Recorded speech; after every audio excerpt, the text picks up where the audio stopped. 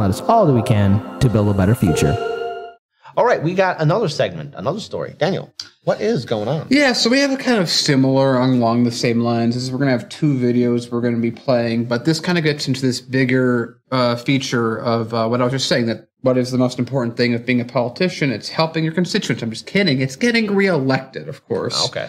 And remember how everyone was like, Biden good, Biden very good, Biden infinitely better than Trump, Trump very bad. I remember this. All that sort of stuff. Yeah, I remember that. Yeah, now we're getting to a point where the re-election happens, and that's when everyone goes, okay, time to re-talk our story to be more populist, to get votes, because we're about to get slammed hard in the midterms.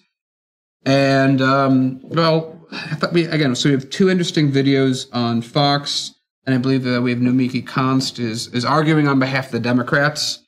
What's she doing on Fox News? Okay, I guess that I didn't even think of that. Yeah, everyone, why are we not calling out everyone? We should be trying to cancel Nomiki on Twitter because she went on Fox News. Isn't that the rules that have been set up for everyone else that the Democrats don't like that are Democrats? Yeah, what's she doing? What's she doing? And so here she is as the I know why Fox brings her on, by the way. My guess. I think really? I'm guessing, and I'm gonna explain it once I do. If you agree with me, type 1. If you think that maybe I'm not getting the full thing, or you don't agree with it, anything other than yes, hit 2. Democracy. Okay.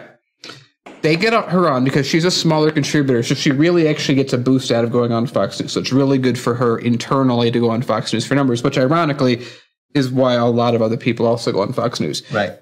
Other reason is she always is so ideological in her talking points that Fox News loves her because she kind of like, wind-up monkey says the thing that's predictable.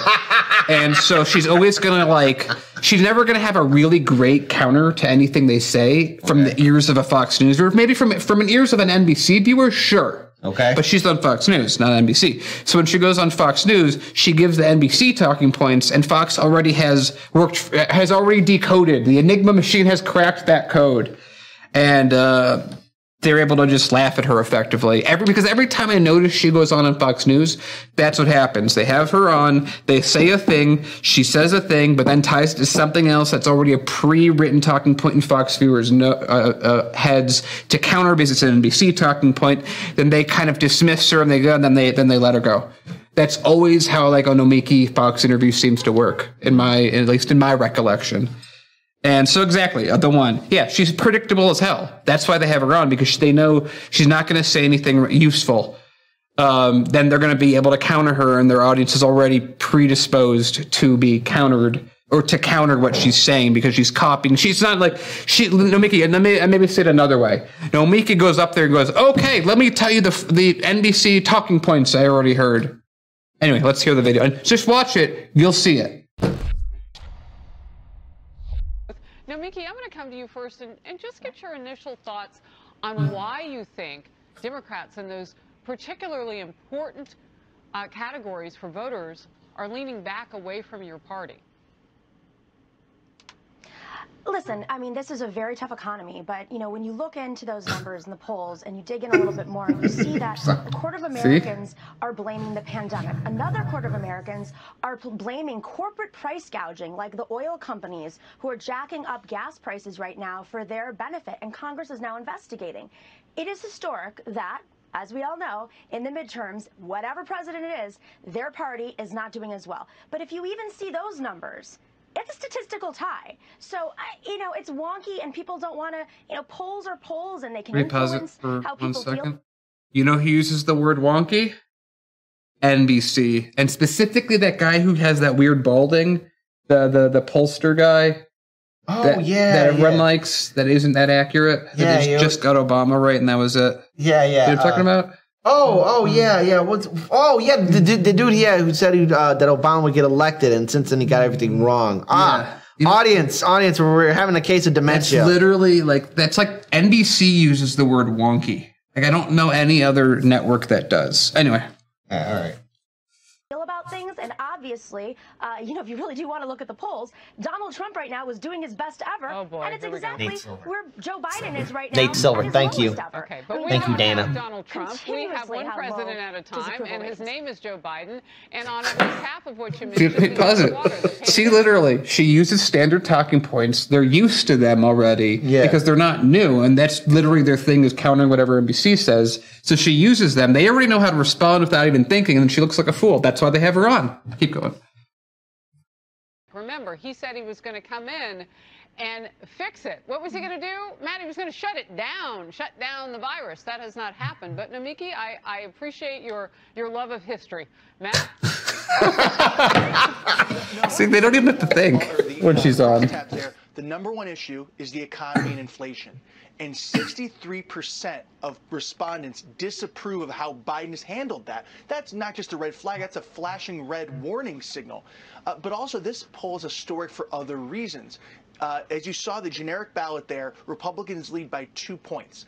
That's the first time NBC has had a lead for Republicans on that question since September of 2014.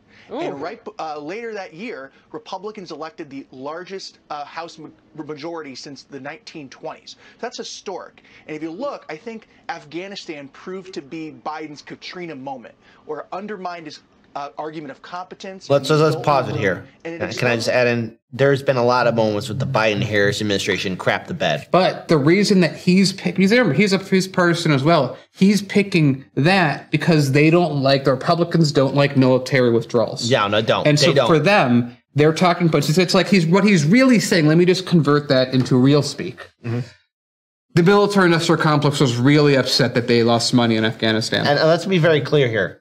There's a big difference between Republican voters and Republican politicians and think tanks. Yes. So let's be clear on this. Yes. Republican think tanks and Republican politicians and leadership don't like the withdrawal. Yeah. Republican voters do. Like, hey, let's get out. Anyway, so we want. But that's why they're phrasing it. Yeah, they're not even saying the Afghan withdrawal. It's the devastating. It's like.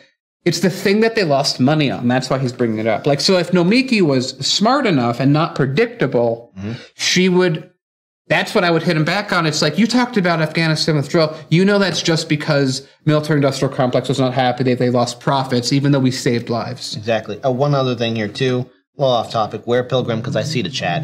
This man's head's as smooth like an egg. There we go. just. By the way, when you're watching the video, just do this. There you go. Oh, yeah, that's right. All right, cool. All right. Let's play the rest.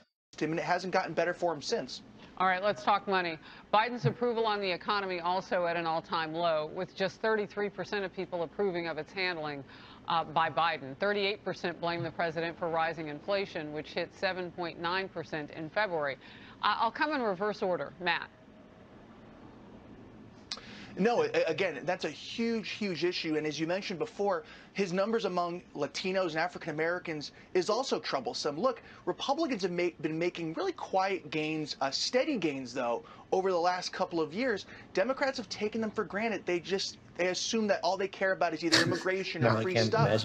When all they really care about is all what the rest of us care about, which is the economy, making sure their streets are safer and their houses are safer and their kids get a quality education. It's not rocket science. I should make my own person how they look. That's not right.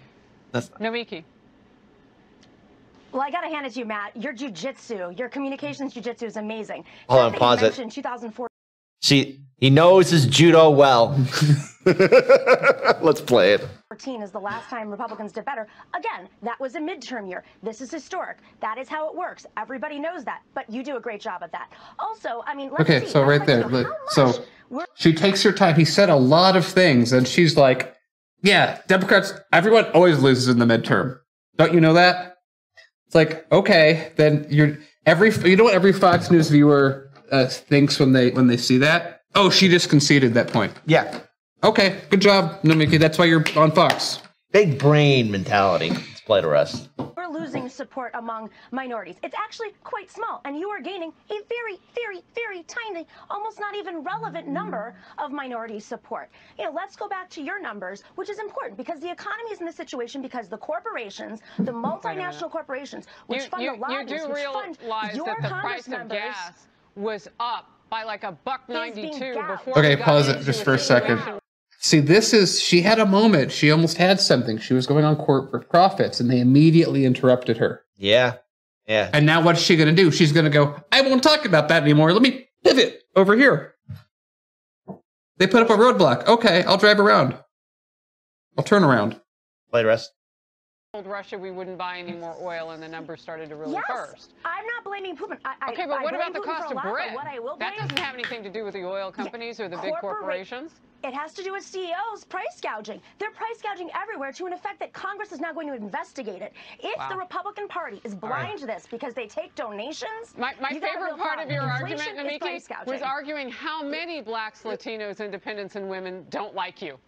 That was the argument. It's great to have but look at that. I want to point this out, though. Like, Fox News it doesn't take a genius to crack Fox News. No, it doesn't. You literally go down that route. That's the only time they interrupted her, when she was starting to do that. But she wasn't doing it well because she'd already lost the confidence of the audience in the entire first half of the interview. Mm-hmm. So by the time she got to a point where she was making a decent-ish point that wasn't delivered well or worded in a way that I would have worded to talk to regular people, it didn't matter. And then they were just able to talk over her when she did it. And you know what I would have done if I don't know if I ever get on Fox News. If I'm given the opportunity, I likely would, because it's an opportunity to speak to a lot of people. I jump on that opportunity too. I don't care what anybody says. Yeah, and I would, say if someone's interrupting, I would just say, I don't think it's something, but I'm talking here.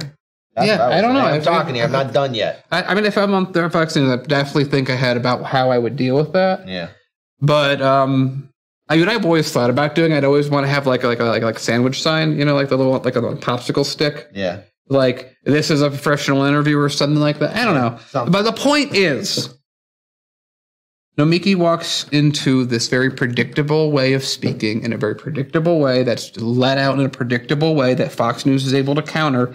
And the second that she sort of even gets close to around that, she really can't, she doesn't do anything. She's on Fox News because Fox News knows that she will make the Democratic Party look weak from the point of view of their viewership. And that's why she's on. Yeah. There we go. But I think we got another video to play. Again, huge shout out again to Case Study QB. He's doing a lot of great work. Be sure to support him on Twitter and check out his YouTube page and Twitter account as well. I mean, YouTube page and Odyssey page as well. Twitter is censoring him, and it's kind of stupid. So there we go. Let's play it. And the criticism of this budget coming from the right and the left. Senator Bernie Sanders says this: at a time when we are already spending on the military more than the next 11 countries, we do not need a massive increase in defense spending. But this budget could increase spending on social programs, too. It actually leaves a hole to be filled later for the cost of the social spending package. All right, pause it right there. There's just Fox News being predictable. Someone brings up military spending, and then they just cut over to social spending, which they've already embedded in their audience as Black and Hispanic people taking money while not doing anything. Play the rest. Young says that is because that package is still being negotiated and they didn't have a cost to put into the budget. So the budget also assumes, get this, Neil, an inflation rate of 4.7% and then 2.3% for years after that. The assumption, it's now, as you know, well more than that. So that could be an issue. But again, Congress is the one that's going to decide on any of the money that is spent. Back to you. And the criticism of this budget coming from the right. So, repeating itself again. So all of this comes together to this big point I want to make.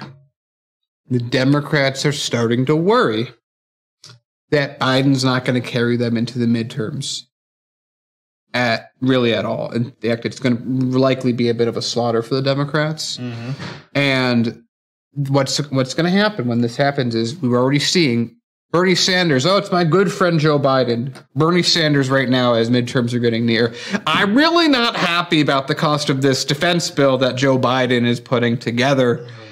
What you're going to see, and what we've already started seeing, is all the Democrats are going to start separating away from Biden during the midterms and say, I'm not like that. I've been trying to reform this party and no one's been listening to me. That's why you need to send me back for another term in office so I can continue the fight that I haven't been. I mean, I have been fighting very hard to accomplish while I do insider trading. While I've been fighting insider trading, and that's because they're trying to win their re-election campaign, and they know Biden's going to be toxic. So A lot of people are going to be pushing away from Biden. At the same time, they're going to be coalescing around him because he's the party head and blah, blah, blah, the formalities.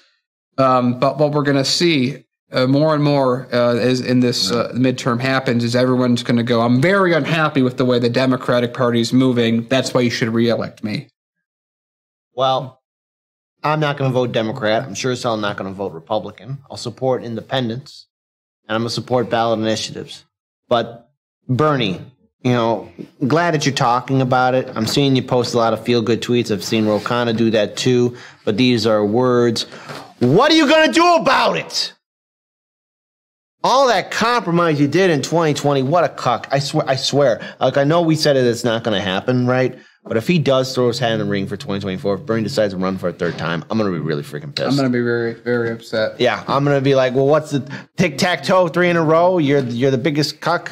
And I didn't come up with some rhyme after that, so I screwed up. So there we go. I'm not much of a poet or a rhymer. There goes my hopes for being a musician and a rapper. So there we go. Yeah, the guys definitely his chances were alive and well until this moment. Until this freaking moment, we saw it happen. Everyone's gonna look back and was like, "Wow, he was a really promising rapper." And then promising rapper. And then on March 29th at about 4:40 p.m. Central Standard Time, around then, within 5 minutes of that. That ended. That ended right there. Yeah, real time. You saw it. Sorry, I let you all down. This is the moment Kit's rapping career died. That's the end. That's the end of it. Well, I could still be the host of Hard Lens Media. So there we go. There we go. Everyone, can we get a moment of silence for Kit's rapping career? There we go. Okay, now we're done. Moment of silence passed. So to hell with the Democratic Party. Shout out again to Case Study QB doing some fantastic work.